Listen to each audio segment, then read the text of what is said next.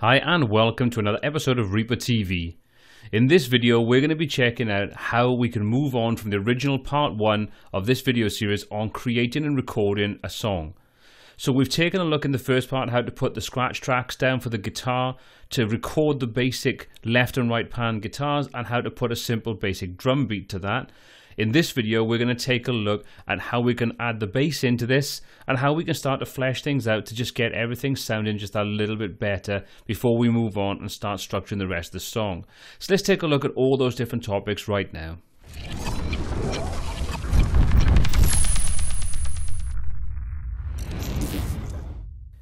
So if you haven't watched part 1 of this video series, I'd recommend checking that out before doing this video, and I'll put a link in the description below and also up on the right hand side right now, so you can click and go and take a look at that. Once you've viewed that, come on back and we'll take a look at moving on to the second step. For everybody that's seen the first part of it, let's move on. Okay, so we've got the scratch track which is muted, we've got the left and right guitar tracks, and we've got the initial basic drum beat put in there. So the next thing we're going to do now is we're going to go on and we'll record the bass part for this song. Now this is really just a rough version of the song. I'd come back in normally and take a lot more time, record everything, and in all honesty this is only a very, very small part of the song just to show you the process that I go through.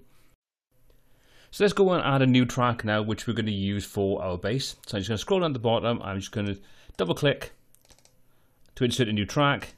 And then I'm going to use the little shortcut icons that I've got on the top left hand side to color code this, and I'm just going to set this to be green for the bass. So I've now got my initial rough bass track ready to start working.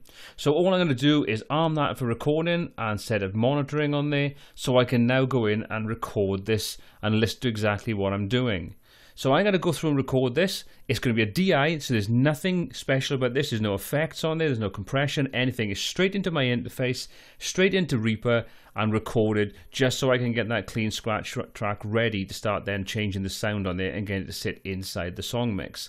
So let's do that now. Let's record the bass part.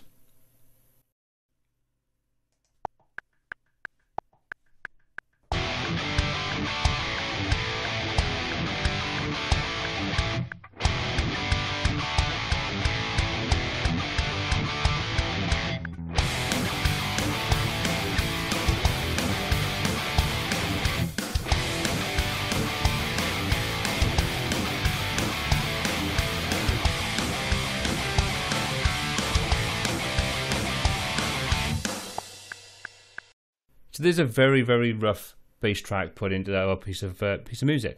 So the next thing I want to do now is get the bass roughly where I want it to be with the sound to sit roughly in the mix. So what I'm going to do is, like I usually do, and if you see my bass tutorial, I'll link that up in the top corner again and in the description, we've already covered this kind of thing, but I'm going to go through it quite quickly to show you how I do it in the context of this recording. So I'm going to create 2 more tracks.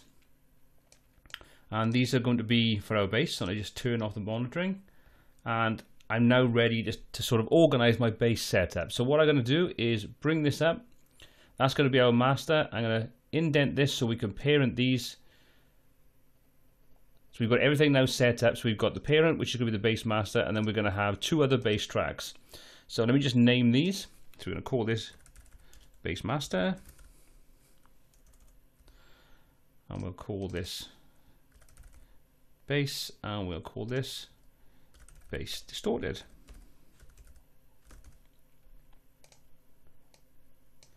So we've got all those set up now ready.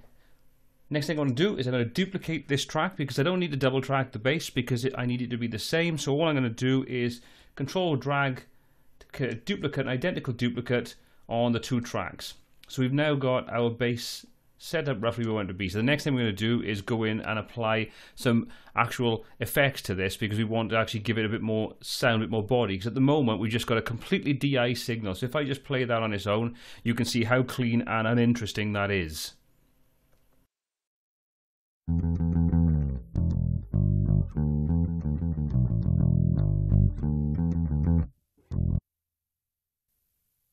So as you can hear, that is just a clean DI signal. Really, really boring. So, and this is just the quick way of doing things. We're going to come back in later on and we're going to look at this, how we can actually configure the sounds ourselves. But I'm going through how I would generally tend to sort of do a demo idea. So I'm going to click to add an effect. We're going to come to Tune Track and we're going to drag up an instance of Easy Mix. And if I bring that over, we're going to now go and choose a bass tone. So I'm going to come through and choose my bass. I want to limit this to the 3 Guitar Gods expansion packs. And I'm going to have a look for a bass tone that I kind of like. So what I'm going to do is solo that track out, and I'm going to have a listen to what it sounds like with different tones. So I'm just going to go through and find one that I like.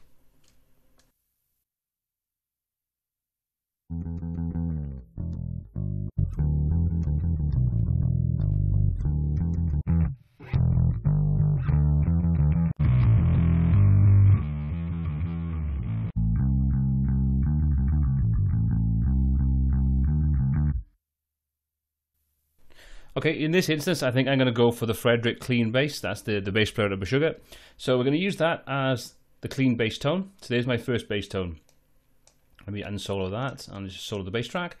So the next thing I want to do is I want to put in a really distorted version. So I'm going to come to this and I'm going to come in, choose my effects again, add another instance of Easy Mix. And for this time, I'm going to come into choose the bass, and we're going to do the same again, which are the 3 Metal Gods packs, and the one that I'm looking for is Ryan Big Nasty Bass. There we go. Which is a really heavily overdriven bass tone, but when you mix the two together, it gives a real nice body. So I'm going to close that down and close this down, and what I'm going to do is I'm just going to play that back, and I'm going to play it back on its own, and I'm going to add the drums into it and the guitars back into it so you can see how it sits. Now there's no EQing or mixing or anything going on at the moment. This is just the rough input, the DI signal being affected by just those effects. So let's have a listen.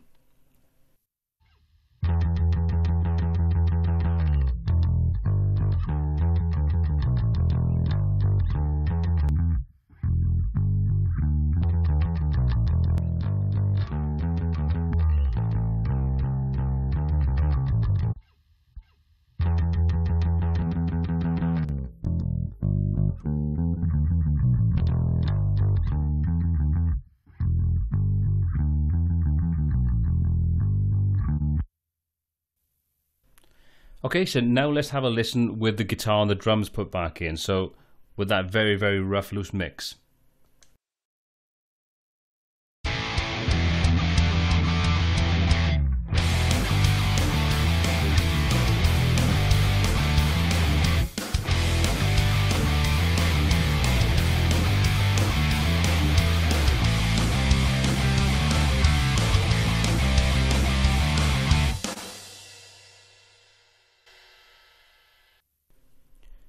So things are starting to come together now. Hopefully what you can hear is that the bass is now starting to fill out that low end where I've put the bass and the bass distorted together. You can see I've pulled the distorted bass back to about minus 20 dB just to give it a little bit of underlying distortion. I don't want that to be the most evident bass sound because that'll start to tend to get a bit too mid-rangey, a bit too sort of top-endy, and I just want that there to add an accent and a little bit of grunt to the bass itself. So we've kind of got roughly where I want it to be. So the next thing I want to do is I want to roughly go through and do some basic gain staging on the track. Because at the moment, the levels are all over the place and it's just starting to sound completely messy. So what I'm going to do is, because we're not talking about massive level changes here, I just want to tweak the actual plugin itself. So what I tend to do for this is I'll solo out individual tracks. So in this example, I'll solo out the guitar left. And I'll just come back to that. I'll open up the effect, which, if you remember from the first video, is an instance of aggression from Easy Mix.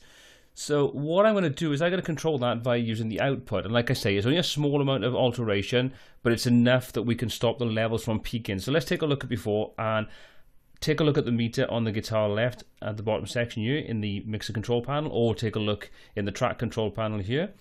And then I'm going to dial it back just to show you. So I'm getting this to roughly around minus 18 dB. So I want this to sit before it starts to hit the yellow. I don't mind if it peaks in the yellow a little bit, but I don't want it to go into there too much. So I'm going to show you that in the first track, and then I'll go through and do all the other tracks to bring them in line.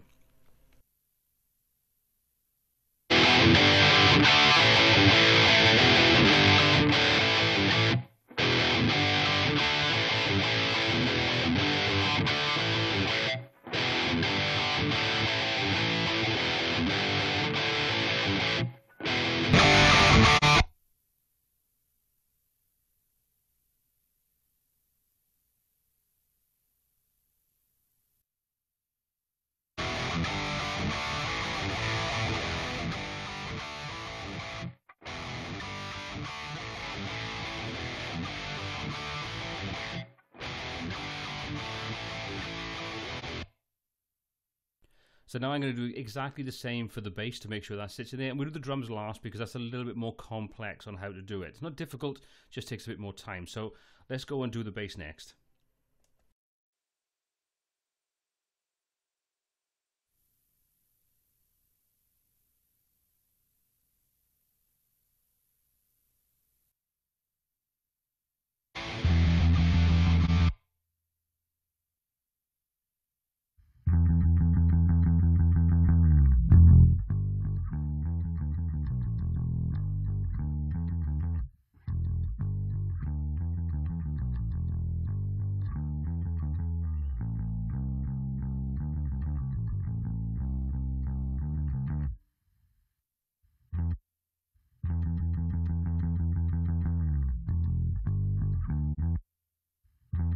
Okay, so now that we've done the bass, we've done the guitars, I'm now ready to move on to the drums.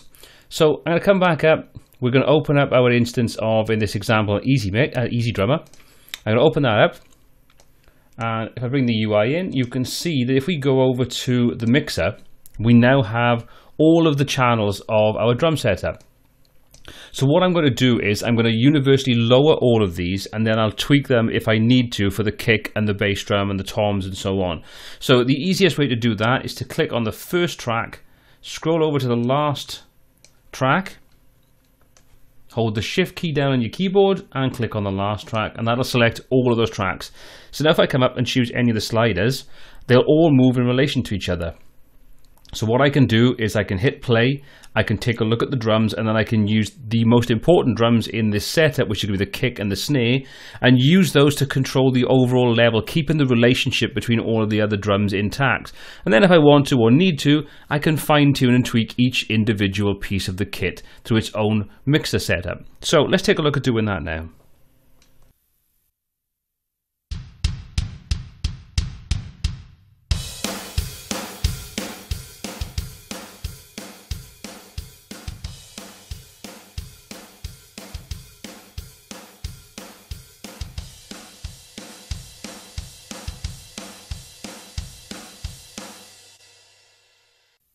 So we've now got the drum levels roughly where I want to be. So everything is kind of where I want to be. We pull it down, so now we've got plenty of headroom. So now what I'll do is I'll go in and fine tune the master tracks for things like the bass and so on, just to make sure that we've got a good overall rough mix with no peaks. So what I'm going to do is shut that down, and then I'm going to take a listen to the track, and I'm going to adjust accordingly on the mixer itself this time to get my levels in the kind of ballpark where I want them to be for this rough demo and mix.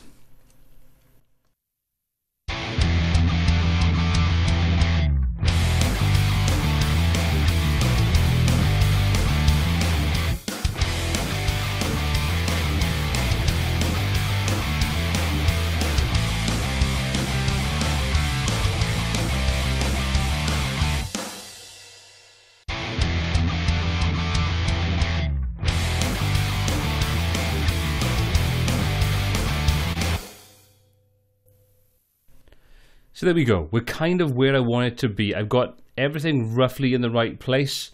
I've got the level set very roughly. I would tweak a lot more, obviously, when we finished out into the EQ and the compression and so on. So that's where I'm going to end this video today. In the next part, we're going to take a look at the EQ and the compression to the individual parts, the two guitars, the bass, and then we're going to get ourselves into a really good position to start making sort of more fine-tuning changes to get this roughly where we want it to be, to get it that little bit more polished. We'll take a look at how we can apply effects to the master channel, how we can really boost those levels, clean up the mix itself, and we can look for any discrepancies in there. Again, we're going to be using Easy Mix to do this because it's very quick and very easy.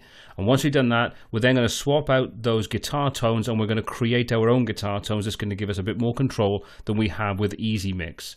So I hope you found this video useful. I hope it's expanded upon the first part of this and it's given you a good idea of the process that I use to get rough demo tracks together.